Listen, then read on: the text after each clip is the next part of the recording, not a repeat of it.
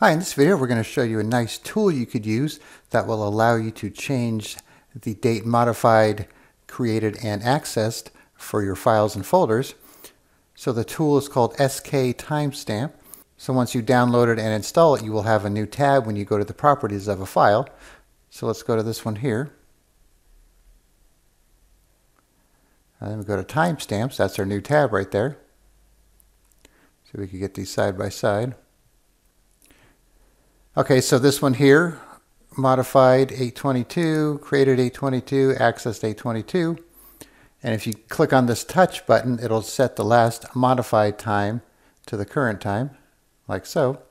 And then of course you could come here and change these. So let's say we want it to be created today at 8 o'clock in the morning.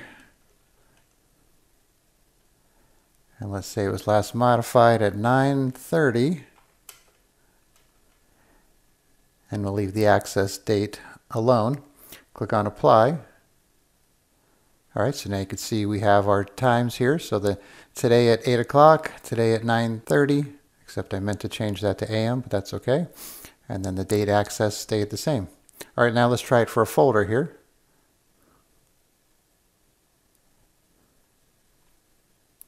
All right, so we have 627 for the modified and created, and then access today. All right, so let's change this to June 1st at 10 p.m. Then we'll change the modified to June 15th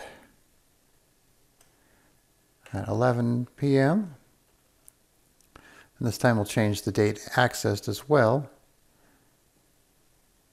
Let's change that to June 30th at 5 o'clock. All right, so 1st, 15th, and 30th, 10, 11, and 5. All right, so you have 1st, 15th, and 30th, 10, 11, and 5 o'clock. Simple as that. All right, so as you can see, it's pretty simple to use and very effective. So I will put a link in the description for SK Timestamp, and then you can download it and try it out for yourself. All right, thanks for watching, and be sure to subscribe.